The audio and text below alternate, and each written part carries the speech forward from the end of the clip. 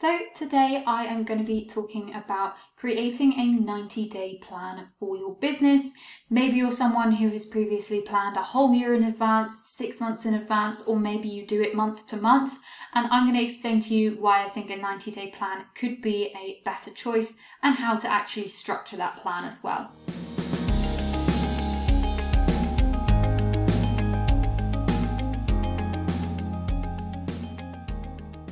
So first of all, thanks so much for watching this video, and do remember to give it a thumbs up and subscribe if you want to see more content like this on your YouTube feed.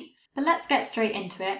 I want to talk today about creating a 90-day plan for your business, also known as a 90-day sprint. You can use the terms interchangeably. I've just kind of pinched the word sprint from agile methodologies, and it's basically a term that is used to describe a kind of shortish development cycle where you focus on a particular project within a set amount of time and then review it at the end as a way to stay adaptable and flexible. And that is one of the reasons why I think it could be a really good option for planning in your business. At the moment, in the current climate, we are partway through a global pandemic. Things are changing so rapidly at the moment that we have to really stay on our toes as business owners. So now more than ever, it's so important to be flexible and adaptable in your business activities and your marketing and everything like that. So previously I was someone who would spend a whole day at the end of each year planning out the next 12 months really specifically, and then reviewing and making kind of micro plans month to month. But now I think I'm getting to the point in my business where by the end of those 12 months, I'm finding that a lot of the tasks that I set for myself are no longer relevant. Maybe my priorities have changed. Maybe there's been external circumstances have changed, like this crazy pandemic at the moment has kind of thrown everything up in the air. And so for me, a 12-month plan isn't really working anymore. And I would rather make something that's in much smaller chunks so that I have more of a focus and I'm not totally overwhelmed by the sheer amount of tasks I have to complete within 12 months. If you set it in just a smaller time period, then it's less overwhelming, but it still gives you some big picture overview, which if you are someone who plans month to month, that might be something you're missing, and you might be kind of flying by the seat of your pants trying to get things done but without much focus. So before you get started putting together your 90-day plan for your business, I would always recommend going back and looking over your annual goals and your kind of overview for the year first, and just to give yourself a reminder. If you're just getting started and you haven't actually done the process of setting kind of a yearly plan and doing goals for the next 12 months, maybe this is something that you could have a look at doing either now or towards the end of the next 12-month period that works for your business. I have got a 2020 goal planner workbook that is free to download on my website. I will leave the link in the description below, and that kind of takes you through the kind of proper big picture overview for your business for a whole year. And I would recommend looking back at that if you have done it before you set up your 90-day sprint plan, because then you can kind of just remind yourself what the overall vision is for the year. And if you're starting doing 90-day sprints for the first time now, and currently we are midway through 2020, we're 6 months of the way through, I would recommend going back and doing a 6-month review of your business over the last 6 months, whether you've done a yearly or annual plan and overview or not. If you're watching this in present time, 6 months of the way through 2020, this is a really good point to just stop and reflect over the last 6 months before you then move to this 3-month planning process. Another tip I would suggest when you're doing any kind of planning activity, whether that's for the year, whether that's for 6 months if you like to do that, even if it's for a month, but particularly for this 90-day sprint, I would really recommend taking yourself outside of your normal working environment. I personally like to just change the space that I'm in, and it gives way and some more room for creative thinking, and you don't get distracted by work problems and things at your normal desk. So at the moment, obviously, most of us are still in lockdown. You might not be able to just go into an office or a coffee shop right now.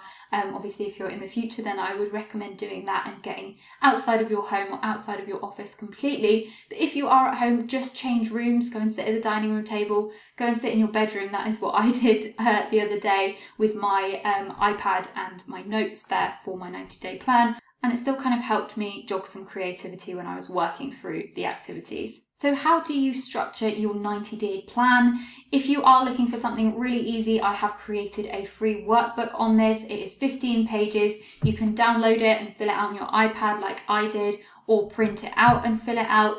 It's got everything you need from like the 90-day reflection and looking back at your past goals and things like that, and also setting up goals, projects, action tasks, which I'll be talking through in a moment, but that is completely free to download. The link will be in the description. Just go and sign up and it will be automatically delivered to your inbox. But just to give you an overview, this is what is in the workbook and also the process that I did the other day and that I would recommend. The first step is obviously to review the last 90 days. So if you have done a 90-day sprint before, you obviously want to look back at the previous 90 days. If you haven't done it before, like I said, go and have a look back at the last 6 months, maybe take a look back at your yearly goals. But I've made a lot of space at the beginning of this workbook for you to use it every 90 days. So then you can use the exact same workbook and the same questions and prompts to then analyse the goals that you set last time. There's also a space there for you to write a reminder of your kind of yearly vision and overview as well, just so that that is fresh in your mind when you're working through the other prompts. So the next step is to set a vision or a theme for the next 90 days. So what you really want to do is think about, where do you want to be in terms of yourself and your business in 3 months' time, and write that down clearly what that looks like. You could also set a theme to keep you focused for the next 90 days. It's kind of optional, but for example, you could set a theme of improving engagement or customer relationship building, or maybe you've got a launch that you're doing within the next 90 days that you want to really focus on, and that will be your theme, is all around the topic of that launch or campaign. Then, and this is an optional step, some people might think it's a bit woo-woo or whatever, but I have written a space for you to write down your intentions. Now, this is very similar to affirmations, but I'm not really a fan of affirmations because they tend to be in the present tense, saying things like, I am X and I have Y. And a lot of the time when you're saying things that are in present tense that aren't actually true, but you're trying to will yourself there, I understand the concept of doing that, but sometimes it can feel a bit like you're lying to yourself, or it can feel a bit false. So I prefer the word intentions, which kind of insinuates that you're going to phrase things as future tense, like I will X, or I can Y, which just basically sets a commitment to yourself to be that person or do that thing or cultivate a certain mindset to help you achieve the goals that you'll be setting. So the next step is to decide on your goals that you're going to set. You can just have one goal because we will be breaking that goal down into projects and then actions, or you can have up to 3. I would say no more than 3, otherwise you're going to really be overwhelming yourself with things to do within what is just a 3-month period. Is actually not that long, but you would also be surprised of how much you can achieve within that time. So I've made space in the workbook to either write 1 goal, 2 goals, or 3 goals. It's completely up to you. I've also made a space for you to write your why, and this is kind of the reason for you setting the goal. And I think this is really important for motivation and focus when you are actually doing the smaller action steps towards a goal, that you have in your head why that goal is actually important to your overall yearly plan, to your overall business vision for the next 10 years. You really want to make that connection of why you're actually doing something, because then it will motivate you more to do it. You then want to set your criteria for your goals. So this is something I don't see a lot of people doing, and that is setting really specific kind of key performance indicators or kind of numbers or criteria for actually achieving that goal. So I actually like to split it out into 3 groups because it gives you some more leeway in terms of understanding how well you can achieve something. So I've split it up into poor, okay, and excellent. So these are kind of the levels of your success of actually achieving that goal. So if one of your goals is to improve your engagement on Instagram, that's quite specific, but let's just say that's your goal. What you would set for poor would be maybe 0% growth. So you haven't gone down in growth for your engagement hasn't gone down. That would be really bad, for example. But kind of, nothing bad's happened. It's not the worst thing in the world, so it's poor. You would put 0% growth is the criteria that fits that. Then for okay, you might put like a +3% growth or +2% growth in engagement, and that would be kind of, okay, I have achieved this goal, but it could have done better, it could have done worse. That's kind of middle ground. And then you've got excellent, which you could put as +10%. That would be an excellent criteria of achieving your goal. So then at the end of each 90 days, you can then go back to each of your goals and look whereabouts on this scale you are in terms of having achieved it. And this can really help you to understand a bit better what went wrong and really analyse that in more detail, rather than just black and white saying, no, this didn't work, no, yes, it did. It kind of gives you more leeway on a scale, which I prefer than just setting like a blanket criteria that is just one data point. So once you have your goal or goals written down, you then want to write down up to 3 projects that are going to help you to achieve that goal. So getting a little bit more specific about what needs to be done in order to reach the goal that you've just set. So for example, if your goal was I want to improve my Instagram engagement, your projects might be 1, engage with more people on comments and DMs on Instagram.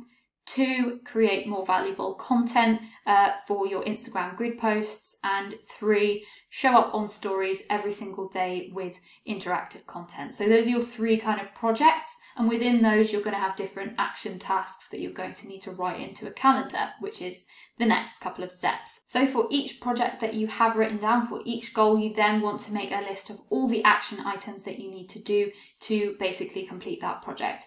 And the reason why this process, this kind of funnel of goals, projects, actions is so important is because yes, you've set these goals, but at the end of the day, a lot of the time your goals are variable and you're not in control of them. You're not in control of the outcome, but you are in control of those projects that you're setting. And this is a concept that I heard Erin May Henry on YouTube talking about. I'll leave a link in the description below to her YouTube channel. It's great. She's always talking about planning and goals and that kind of stuff. But she did a video recently talking about how if you focus so much on variable goals that you can't control the outcome of, you're going to end up being kind of disappointed each time because you have no control over it.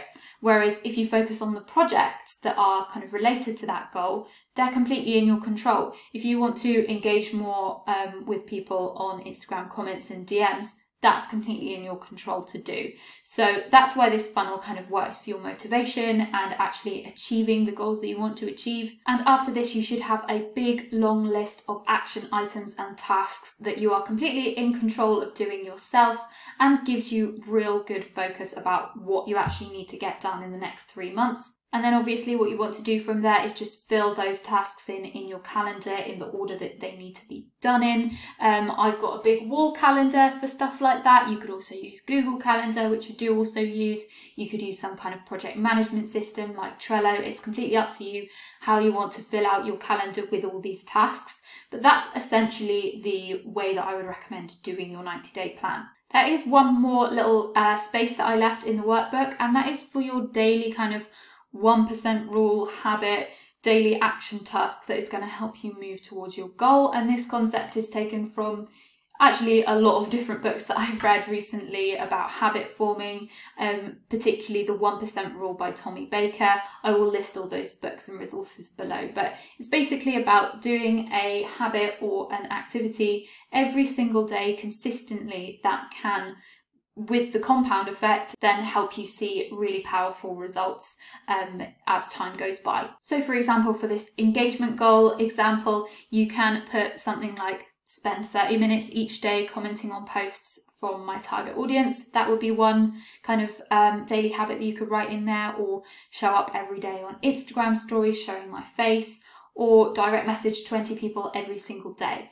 And if you do those actions long enough and it completely consistently, and you are really disciplined in doing those actions, these are going to help you move towards your goal. And it's just one really simple, small thing that you can do. Even if everything else in your plan goes out the window, if you just focus on that, that can seriously help. And you don't have to write all of those. You don't have to write more than one. I would recommend just doing one and focusing on that for the next 90 days. But yeah, that is a really interesting concept that I would definitely recommend you look into more in the books that I will link below. So once you've done all that, obviously 90 days will go by, and then you want to do the reflection kind of activities that are in that workbook.